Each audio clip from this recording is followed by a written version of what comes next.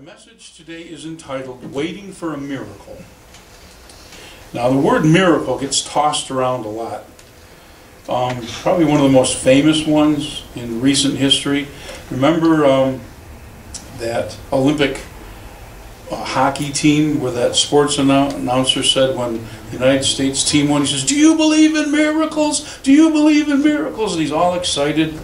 Well, do you believe in miracles? What is a miracle? That word gets thrown around. Oh, he needs a miracle. Oh, I need a miracle. Well, what does that mean? So that's what I want to talk about today. What is a miracle? Webster's dictionary defines the word miracle as this: an extraordinary event manifesting divine intervention in human affairs. God has set up laws of nature, laws of physics, and things operate the way He set them to be. Right now, you may not even know it, you're not even thinking about it, but you're living under the law of gravity. If you weren't, your head would be bouncing off the ceiling. But there's laws all around us. And God operates within those laws because He's the one that established them. But sometimes, every once in a while, God will supersede those, or He'll alter the natural process of things. And that's called a miracle, because He's going beyond. Like, for example, when you cut your finger, no matter who you are, if you're a good person or a bad person, if you cut your finger, what's the first thing that happens? Blood comes out, right? And it comes out so that it keeps, as it's flowing out, it's keeping germs from going in. And then it starts to coagulate. And then it forms a scab. And then after a while that scab falls off and there might be a little bit of a mark. And then after long enough, you can't even tell it was there. That's a miracle. Now, it takes time for that. But if God did that instantaneous, and you saw it all those stages happening at once, you'd say, that's a miracle. Well, it's a miracle either way. It's just, if we see it all happen in a sped up fashion, we say it's a miracle.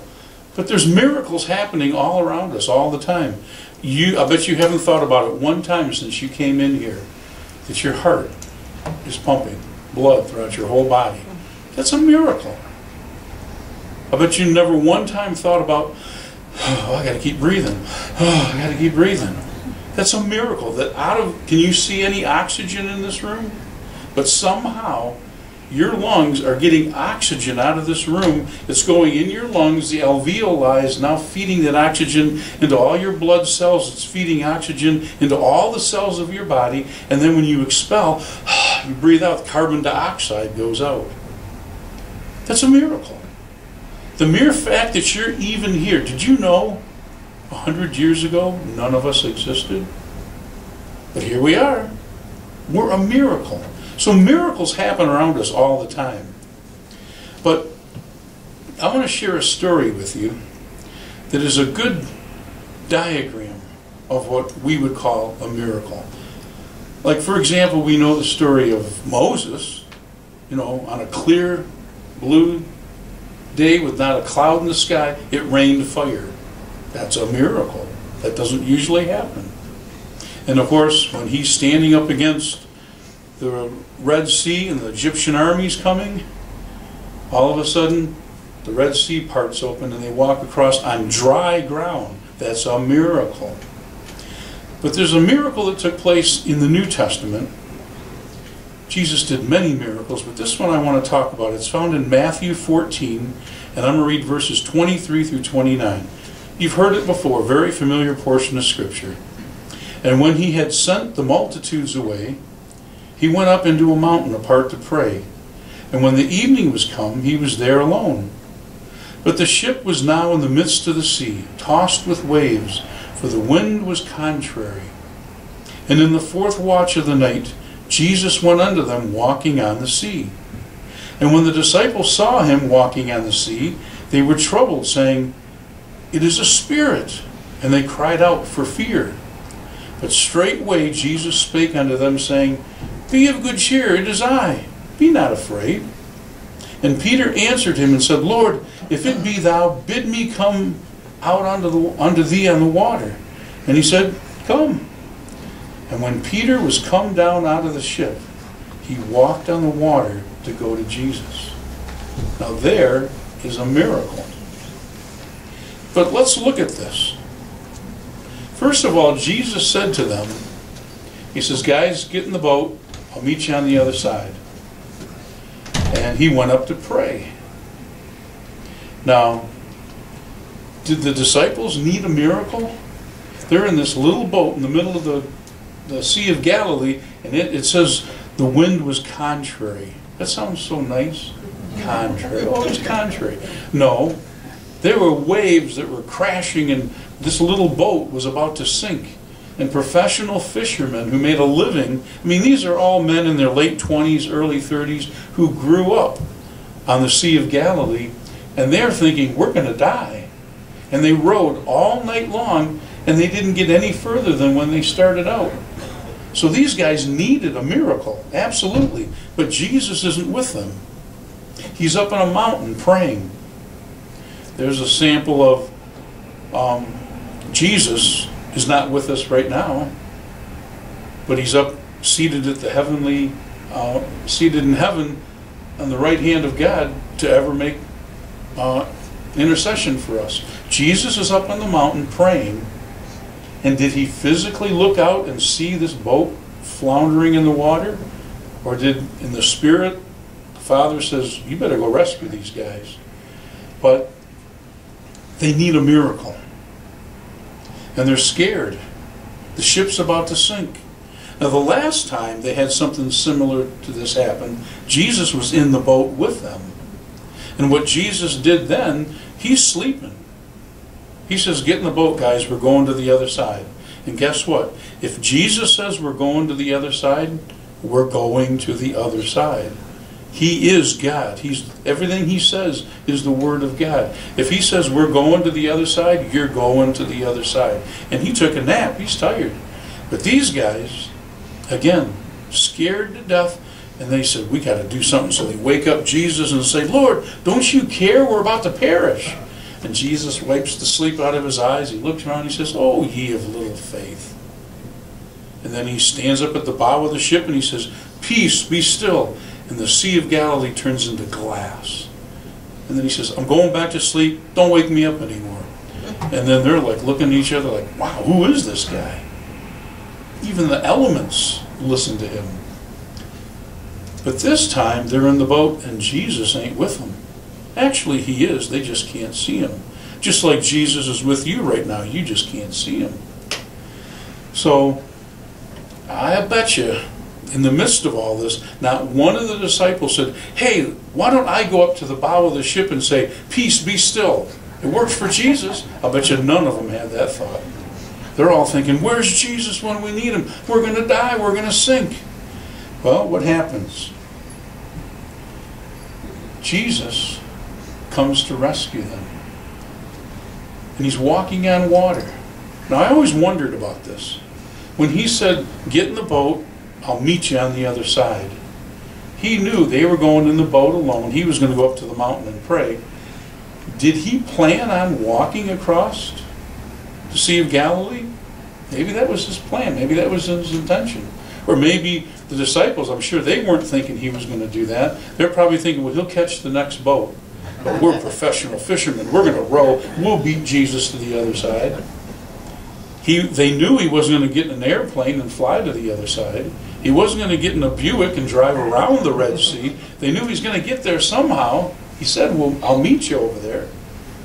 But here's Jesus. He comes to rescue them. They know he's not in the boat with them. And they look and they say, oh no, fear gripped them. And they said, it's a spirit. Pretty interesting. Here's Jesus coming to rescue them, and they see him as an illusion. Do you remember the story in the book of Acts where Peter was in jail for preaching the gospel? And all the other disciples and all the other believers are in the upper room. They're praying, oh Lord, please deliver Peter. Please get him out of jail. Please don't let any harm come to him. Well, while Peter was sleeping in the cell, an angel comes in and has to push him and wake him up and say, hey, Pete, get up. The door's open. Go home. And he wakes up. Sure enough, the door's open. There's no guards there, so he walks to the upper room, and he's knocking on the door, and they won't let him in. They're inside praying, "Oh God, please let Peter free." And Peter's knocking on the door, but they won't let him in because they think, well, it's got to be a ghost. That can't be Peter. He's in jail. Do you think we need to change our vision a little bit here? These guys need a miracle. There's a miracle right in front of them, and they don't even think it's Jesus. They say, oh, it's an illusion. It's a ghost. And the fear gripped them. When you're in a situation when you need a miracle, God knows about it. Jesus is praying for you. But there's someone else that comes to play a part of this. He's that long-tongued liar. His name is Satan. And he'll come and whisper, God doesn't do miracles anymore. You better just take the easy route out. You better just go this way, because God doesn't do miracles anymore. See, his modus operandi has never changed. What's the first recorded words in the Bible that we ever heard about Satan? He says to Eve, hath God said? Always casting doubt on the Word of God. You have a dream, you have a vision, you have a desire in your heart, and the devil comes and that ain't going to happen. God's never going to set you free. God's never going to answer that prayer. God doesn't do miracles anymore. And the disciples, here's Jesus walking on the water, and they say, oh no, they're afraid. It's a ghost. Well, Peter saw things different. He put his fear behind him, and he says, I think that is Jesus. And he says to him, hey, if you really are Jesus, then ask me to come out on the water. He challenged the miracle. Now, sometimes, I remember years and years I was in the faith movement, and you never question anything, you never challenge anything. You know, you operate by faith. Well, you know when Jesus healed somebody, you know what he did every time? He says, don't talk to anyone, go show yourself to the priest. Because that's a Levitical law. Because if you were healed, you'd have to go to the priest, because that was like the current day doctor, and you would go and he would look at you and say, yep, you're healed of leprosy, you can go back into the general population. In other words, the miracle that Jesus did for somebody, it stands up to scrutiny. It can be challenged. I remember one time I went to this church service, and you know, I used to wear glasses then, I was blind as a bat. Some things in life just never change. But this guy laid hands on me and he says, you're healed in the name of Jesus. And I took my glasses off and I threw them up on the altar. And he says, now I want you to come back tonight and testify you've been healed. And I said, okay, Pastor, I will. And I had one problem. I was still blind as a bat. Except now I threw my $100 glasses up on the altar and I was out $100. And all day long I struggled. Should I go back to that church service? And if I tell them I'm blind, see, I just lost my healing. Because out of your mouth, that confession, you're speaking it into existence. Or do I stand up there in faith and say, I'm healed, and I can see, but I'm really blind as a bat. But as soon as I say that, then God will heal me. And I had this struggle within me, and I'll just tell you, I wimped out. I didn't go back. I never went back to that church again. Good for you. When God does a miracle, it can stand to be challenged. Because if God does something for you, it's concrete. It's more real than anything else. Faith is a substance of things hoped for, the evidence of things unseen. That word substance means concrete. When God does something in your life, it's real. That guy who Jesus laid hands on and he could see, he wasn't just walking around by faith saying, yeah, okay, Jesus said I can see. No, he could see. So Peter, he says, if you're really Jesus, you asked me to come out on that water. And Jesus said, come on out, the water's fine. And Peter, a human being just like you and I, but he trusted the word of Jesus. He believed God does miracles. And he put all his fear and he stuck it behind him. Do you think he was maybe a little bit scared walking out of a boat? Now this wasn't, the Sea of Galilee wasn't like glass. There's waves crashing over the boat. They're thinking they're going to die. And he gets out on that water, and it says, Peter walked on the water to go out to Jesus. A human being just like you and I. Oh, he was St. Peter. He had a halo over his head, and he levitated. I got 3 words for that, and you know what they are. Baloney. He was a human being just like you and I. But he trusted Jesus, and he walked on water. Now there's a miracle for you. And where the other disciples, followers of Jesus, were hoping for a miracle, that Jesus would come save them, Peter, because he put his fear behind him, he not only saw the miracle, he experienced it. He was part of it. So, that's that one story. I could tell you all kinds of stories of miracles that Jesus did. And these guys saw those miracles. They saw blind eyes open. They saw deaf ears open. They saw men who were born crippled get up and walk away and carry their bed with them.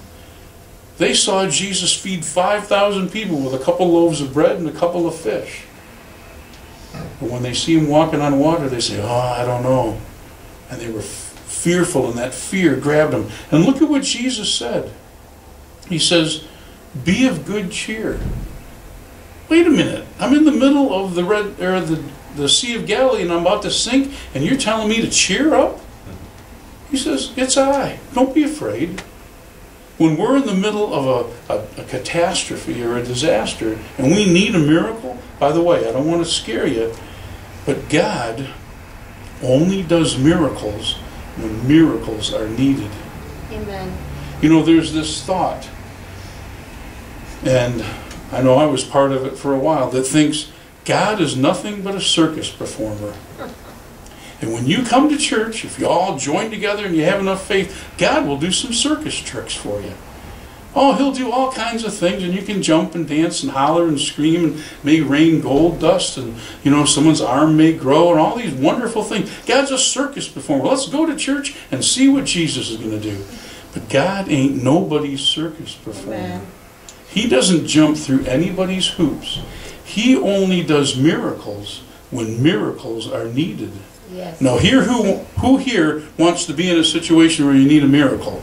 Not me. I don't want no miracle. I don't want to be in that situation. Remember when the people came to Jesus and they said, hey, Lord, it's so much fun to be around you. You do all kinds of great things. Show us a sign. Come on, entertain us. And Jesus said, well, what would you like me to do? No. He said, a wicked and a perverse generation seeketh a sign, and no sign is going to be given them except the sign of Jonas. God doesn't jump through anybody's hoops. He does miracles only when miracles are needed. Amen. So here's the $64,000 question. Does God still do miracles today? Yes. Well, I want to share a couple of scriptures with you. Because it doesn't matter what I say. It doesn't matter what you say. It only matters what God says. 1 Corinthians 12:10. To another, the working of miracles. Now he goes on, because this is a list of the gifts of the Spirit. Okay? And one of them is the working of miracles. So why would God tell the Apostle Paul to put in this list of the gifts of the Holy Spirit when somebody has the Holy Spirit working in their life? One of them, the working of miracles, if he doesn't do miracles today. So it only stands to reason if he gives the body of Christ the gift of the Spirit of the working of miracles, that means he does miracles today, wouldn't you say? Amen. He goes on to say in 1 Corinthians 12:28 and 29, and God hath set some in the church, first apostles, secondary prophets, thirdly teachers, after that miracles, then gifts of healings, helps, governments, diversity of tongues. Are all apostles? Are all prophets? Are all teachers? Are all workers of miracles? See, in 12:10, he's talking about the gifts of the Spirit. In 12:28 and 29, he's talking about the office that the Holy Spirit sets up in the church. And one of the offices, one of the gifts of the Spirit is the working of miracles. One of the offices in the body of Christ is a worker of miracles. Yeah, but I don't know. I mean, are we supposed to do that today? And are miracles really for today? Well, then listen to Jesus. If you don't want to listen to the Apostle Paul, in John 14:12, Jesus said this, "Verily, verily, I say unto you, he that believeth on me, the works that I do, shall he do also, and greater works than these shall he do, because I go unto my Father." Did Jesus do any great works? Did he do any miracles? Well, he's saying to me and you, you can do the same things I did, only greater. Now, what's greater than raising somebody from the dead? I don't think it means greater in magnificence. I think it means greater in volume, because the body of Christ, Jesus was only one place on earth when he was here in the flesh. The body of Christ is everywhere in the world today. So just in volume, he says, but we can do miracles. Or I can't really do a miracle, but I can be used as a conduit in which God can work a miracle through. So does God do miracles today? Yes. I believe so. So how do we receive a miracle? You may be in a situation where you say, you know what, I'm in a tough situation. I don't know what to do. Do I go this way or that way? I want to go this way, but what do? I need a miracle. How do we receive that miracle? In Mark 16:17, this is what Jesus said. "But these signs shall follow them that believe." And he goes on in verse 17 and 18, and he talks about this list of things that the body of Christ will do. But the precursor to that is, these are the signs that follow them that believe. You have to believe that God does miracles. If you don't, he won't bother you. If you don't believe in casting out devils or speaking with new tongues, don't worry, he won't bother you. He won't make you do those things. He won't lead you in that situation. Oh, I don't believe in that. Okay, then fine, he won't bother you. You know, God is, the Holy Spirit's a mighty rushing wind, but he's also as gentle as a dove. He won't force himself on you. But if you say, you know what, I do believe in that. I do believe God could use me as a conduit to do miracles. Well, now the door is open. He said, that's what I'm looking for. In James chapter 1, verses 6 through 8, it says this, "But let him ask in faith, nothing wavering. For he that wavereth is like a wave of the sea, driven with the wind and tossed. For let not that man think that he shall receive anything of the Lord. A double-minded man is unstable in all his ways." So what God is telling us, if you ask in faith, you can't waver. Well, God, I really want you to help me out of this situation I believe you're going through, and I believe you have the answer, but I don't know, I'm not good enough. I'm not smart enough. All those people are better than I am. There's no way out of this.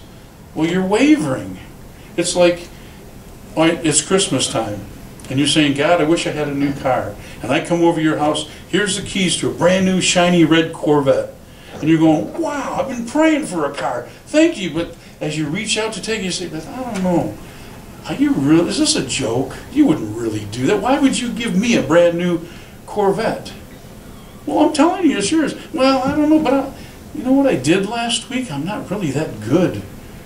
And I'm saying, I don't care. I want to give you this. Yeah, but I know. And I gave your neighbor next door one, and he took it, and he's driving up and down the street. Yeah, I know, but he's better than I am. And you're wavering. Jesus said, be of good cheer, my little children. It's your Father's good pleasure to give you the kingdom. God's not stingy. He wants to bless us. He wants to help us. He wants to do miracles in our lives. He wants us to get us out of tough situations. But if we say, well, I don't know, you're wavering. You're double-minded. Well, I believe God can do anything on Sunday morning, but Wednesday afternoon and you're at work and your boss says you're no good and he doesn't like the way you do this and do that and do everything else, or you're out of here and you're like, I don't know, is God going to help me? And you're wavering. A double-minded man is unstable in all his ways, and it says he can't receive anything of the Lord. Because you can't receive anything from God without faith. Because, look around. Does anybody here see God? No, because God is eternal, so he's unseen. God lives in the spirit realm. God is a spirit. So how do can you see me? I'm here, I'm in the flesh, I'm natural like you. I need something here on earth. I need something tangible. I need a bottle of water, okay? I need that. I can feel it, I can taste it, I can smell it, I can hear it. It's real. So how is this invisible spiritual God going to get me a bottle of water? Dumb example, I know. The only way is through faith. That road that travels from heaven that I can't see to this physical world where I live, that road is the way of faith. And if I believe God's going to meet my needs and he's going to get me a bottle of water, he's going to get me a bottle of water. Because that faith turns what's spiritual into physical. It says that God owns the cattle on 1,000 hills. He owns every diamond and every diamond mine in the world. Do you think God has a lack of finances? A lack of resources? We have to believe, and we have to ask in faith, and don't waver. And the reason that we waver is, well, I've asked for miracles before and I didn't get them. Well, our emotions will steal that. The red Corvette's on its way, but you say, I don't think God's really going to do it. The red Corvette turns around, has to go back to heaven. In Galatians 6:9 it says, and let us not be weary in well-doing, for in due season we shall reap if we faint not. It takes patience. My least favorite thing in all of life, patience. But God's doing something in us as he's using us as a conduit to do a miracle. In Luke 11:10 it says, for everyone that seeketh receiveth, and he that seeketh findeth, and to him that knocketh it shall be opened. So just a few people that ask receive? No, everyone that asks.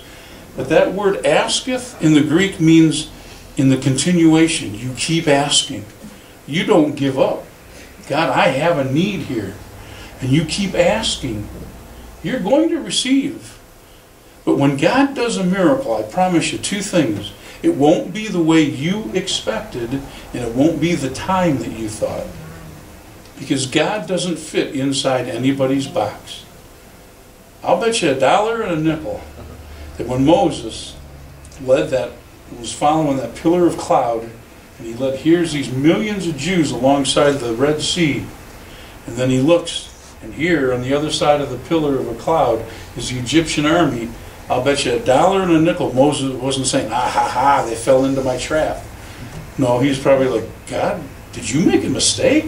I followed your pillar, and look at where you got me. I don't think he woke up that morning and said, man, I can't wait to wake up today. I get to hold my staff out over the Red Sea and watch it part. He didn't have a clue what God was doing.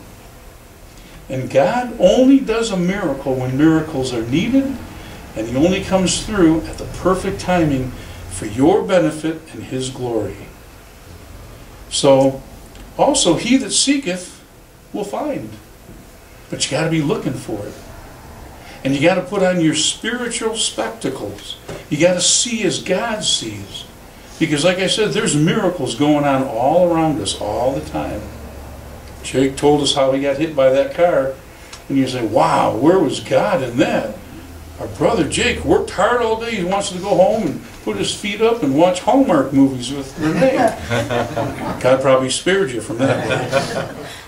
And he gets hit by a car. Where's the miracle in that? Because he's sitting right there telling us about it and nothing happened to him. That's the miracle. God does things for different reasons and different ways that we can't even comprehend. I remember one time, many years ago, I went to a quarter car wash. And I pulled in and I looked and, man, I didn't have enough quarters. So I walked over to the, the changer where you put in the dollars and they spit out quarters. And I'm, doing that and I get all these quarters and as I'm walking back to my car, I'm counting my quarters and I had my head down. Well, I dropped a quarter. And I'm mad because I'm in a hurry. I had to get back home and do things. So I have to reach down and pick up this quarter. And as I did, the cars are coming in this way. Some guy went the opposite way, and he's speeding through this empty little stall. And if I would have kept walking, he would have ran into me and threw me 10 feet in the air. But because I dropped a quarter and reached down to pick it up, God did a miracle. He spared me. Well, that doesn't seem like a miracle, but I'm still here standing to tell you about it. And I don't have braces on my legs, and I'm not sitting in a wheelchair. He that seeketh, you'll find. And to him that knocketh, it shall be opened at the right time, in the right way, in a way that's going to be, when you look back, you're going to say, wow, I'm glad God did it that way. And you're going to get the most benefit out of it, and he's going to get the most glory out of it. I've told you before, when Bobette and I were looking for a house, we looked at a lot of houses. And when we got to the house we're living in now, I said to Bobette, I said, man, I can't wait to get out of here. This place is a dump. And as we get in the car driving away, I said, man, wasn't that place terrible? And Bobette says, yeah, but wasn't the kitchen nice? And now 26 years later, after I totally redid the whole house inside and out, yeah, we live in a nice house. But that's not the way I would have done it. But looking back now, I'm so glad I didn't buy any of those other houses I was thinking about buying. I like where I live. I like my little house. It's perfect for me and Bobette. God's doing something. Now in Isaiah 55 and verse 8, it says, for my thoughts are not your thoughts, neither are your ways my ways, saith the Lord. God does things different than how we can even comprehend, different than we can even think. Perfect example. There's this man named David. He ends up being the king of Israel. And he spent a good portion of his life running and hiding from the current king who wanted to kill him. And when he takes over and he becomes king, he brings the Ark of the Covenant to Jerusalem, and he sets up the tabernacle in the wilderness, and here's the Ark of the Covenant. And David builds himself a house. Really nice house. And he's sitting in his house one day and he's thinking, you know what? It's just not right that I have such a nice house, and God, whose presence is in the Ark of the Covenant, is living in a tent. He says, I want to build a house for God. Now, doesn't that seem like a noble thing, a good thing, a godly thing? So he starts gathering all this materials and equipment, and he says, God, dear Lord, please let me build you a house. The most beautiful house this world has ever seen. And God says, no. You go, wait, I want to do this good thing for you. And God says, no, I don't want you to. You're not going to be the one to build me a house. I want you to go home and I want you to build your son. I want you to build up Solomon. Pour your wisdom, pour your experience, all the Psalms that you wrote. I want you to pour those into him, because your son is going to be the one that's going to build me a house. And the Temple of Solomon, even to this day, people can't even fathom how beautiful it must have been. Everything was either solid gold or it was covered in gold. And God says, no, my ways are not your ways. My thoughts are not your thoughts. I do things differently. I know things you don't know. And David wanted to build him a house. God says, no, I want you to build me a son. And that son will build me a house. So, here's my question. Do you need a miracle today? Maybe a physical one. For the past 3 weeks, me and Bobette have been barking like seals and home and sick and just bored out of our minds. And I needed the physical healing, and here I am. I'm standing here. Do you need an emotional healing? Maybe a spiritual healing. Maybe you just feel like you're a million miles away from God. Remember the old saying, whenever it feels like you're down to nothing, God's up to something. He's never going to leave you. He's never going to forsake you. He wouldn't die on a cross to save you and then say, well, good luck, hope you make it on your own. Even in the darkest time, He's with you. He hasn't given up. Maybe you need a financial miracle. Maybe you need a relationship miracle. You need a relationship with family or friends, or somebody you once knew years ago, you need that reconciliation. Maybe you need some kind of miracle. So, is it possible? Don't listen to me, just listen to what Jesus said. Mark 9:23. Jesus said this, "If thou canst believe, all things are possible to him that believeth." If you can believe, some things are possible. Most things are possible. A few things are possible. All things are possible. Now you may say, okay, when I get out of this church service, when I go out in the parking lot, there's going to be that beautiful brand new red Corvette with my name on the license plate and a set of keys. I'm believing that. Well, God's ways are not your ways. When I go out in that parking lot, I'm going to have a vehicle, and it's going to get me from point A to point B exactly the way God wants me to arrive. I'm not supposed to tell him how to do the miracle, and I'm not supposed to tell him when to do the miracle. I'm supposed to believe he's going to do the miracle. He's going to take care of me. And if you believe, all things are possible. Because, you know, like the old saying about, you know, the dog's standing in front of you and he's nothing but skin and bones, and he's just chewing on that bone and he's growling at you. Don't take my bone out of my mouth. And you're over there with a thick, fat T-bone steak with, you know, medium grilled, and it's got A1 sauce on it and smothered in oven or onions and mushrooms, and you're saying, "Here, doggy, here, Fido, come on." He says, "No, don't you take that bone out of my mouth." No, just drop the bone and you can have this beautiful T-bone steak. I'll even throw in a baked potato. That's what we're like. God says, don't you know what I want to do in your life? And what I want to do in your life is going to have eternal consequences. I'm not just going to give you something to satisfy your wills and your whims right now, and then 10 years from now you're going to go, so what? I want to do something in your life that has eternal consequences. And if you believe that he does have your best in mind, and you're saying, I'm open to all possibilities, whatever you want to do, all I know is I need help right here and now. I'll bet you anything. When those disciples were in that boat and they're thinking, we're going to die, we're going to drown, I'll bet you none of them said, I'll bet you Jesus is going to come walking down the water to come get us. I'll bet you not one of them thought that. Now, I'm going to close with this thought. I'm going to change gears on you a little bit. Talk about God does a miracle when a miracle is needed. We as a country need a miracle. And not just we as a country, but we as a planet. We need a miracle.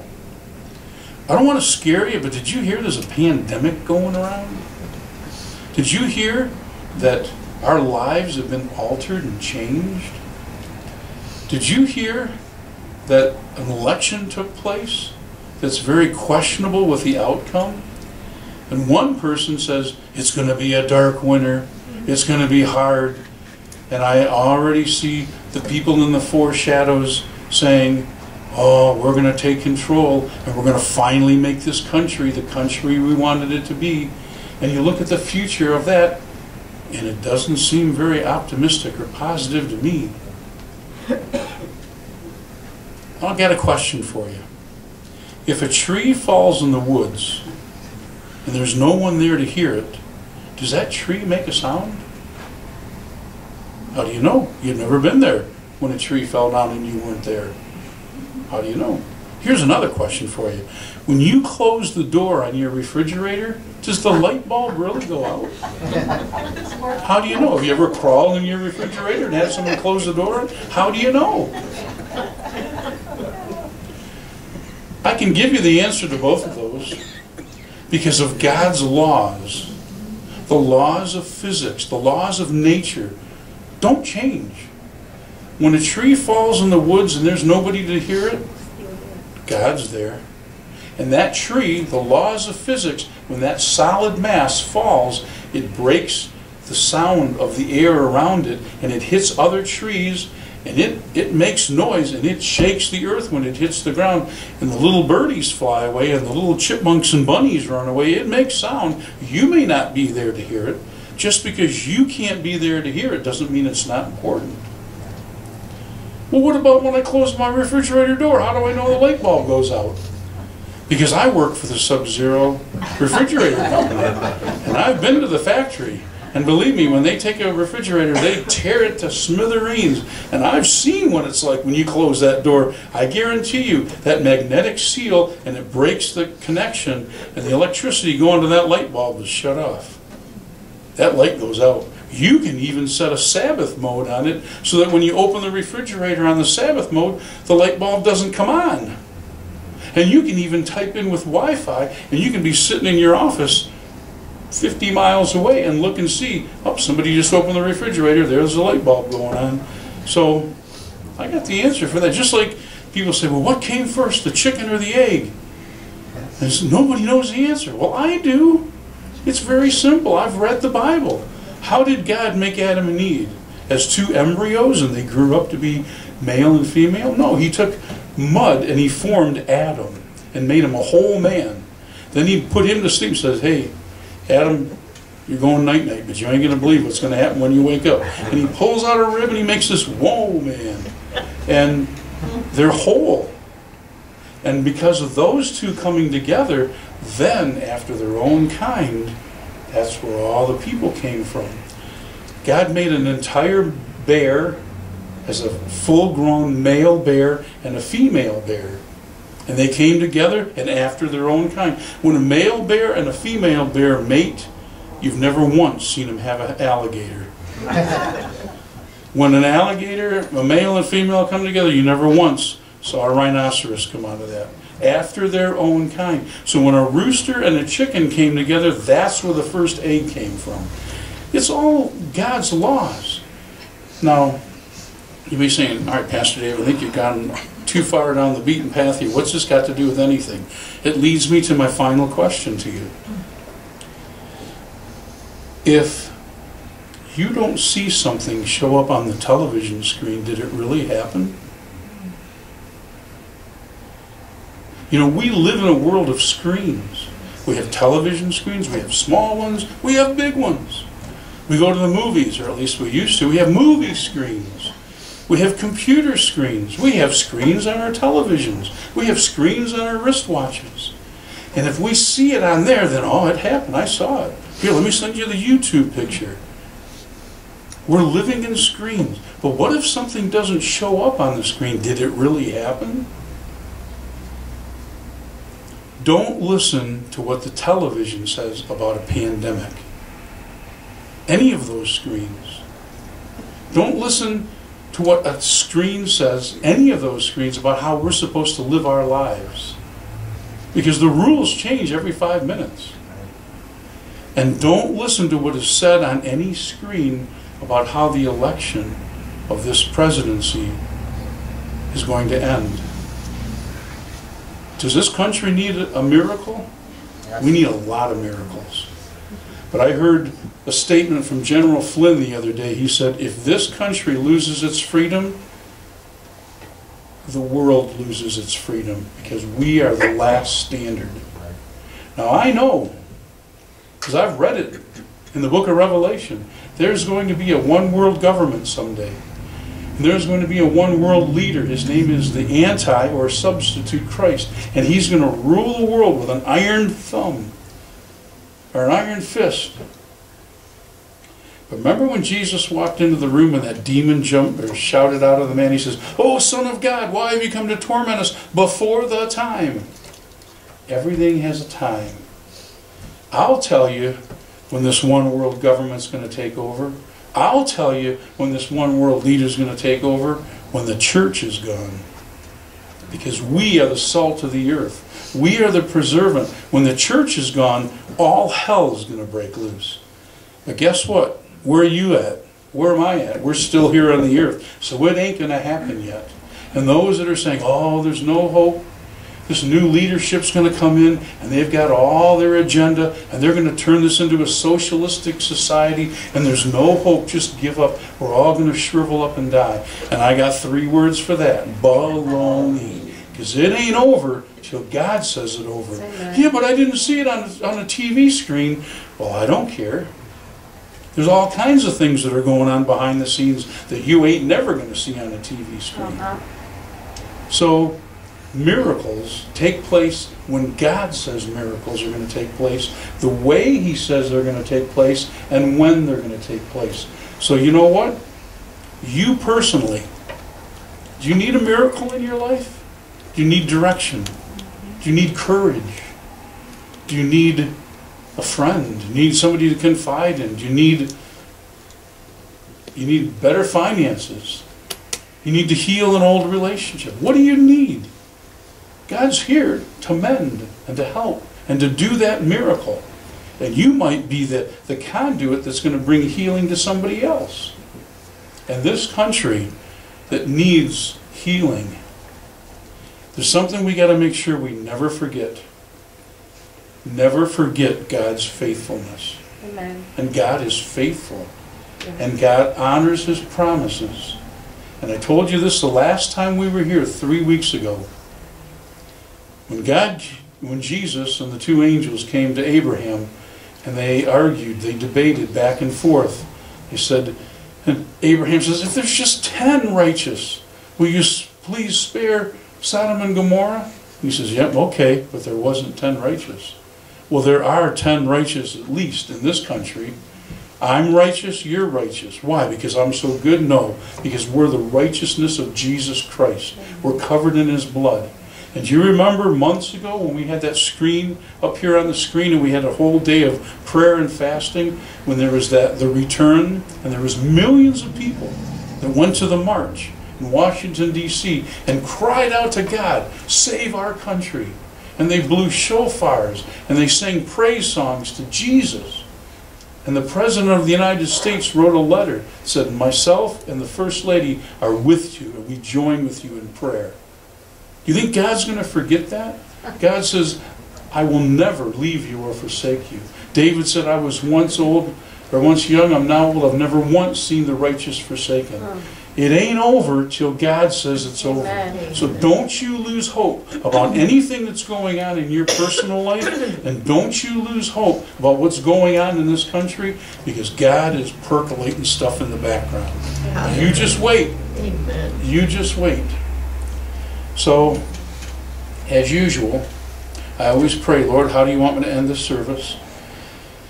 And in spite of a problem, I'm going to do what God told me to do. Jesus said, if any 2 or 3 of you shall agree as touching anything on earth, it shall be done by my Father which is in heaven. So what I want to do is I want to pray with you. But you're human and I'm human. And you're going to say, do I want to go up there and pray with Pastor Dave? He had COVID-19. I don't want to get that. Well, in the natural realm, that was 3 weeks ago. But I am going to understand you being a little leery and shy. That's fine. Now, Jesus said, if any 2 or 3 of you shall agree as touching anything, it doesn't mean I have to touch you.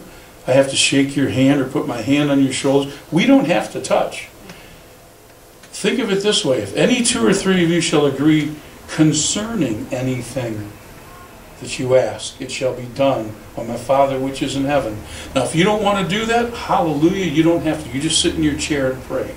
But if you would like to, I'm going to stand up here, and I want you to just come and just whisper whatever that miracle is you're looking for. It may be something you gave up years ago, a dream, and you say, that's never going to happen. God doesn't do miracles anymore. Don't listen to that long-tongued liar. God is God. Jesus Christ is the same yesterday, today, and forever. Whatever that miracle is you need, or something to happen in the future, I want you to come up and just whisper in my good ear, and I'll agree with you. I'm not going to touch you. I'm just going to agree with you, and we'll move on. So, whosoever will, come on up.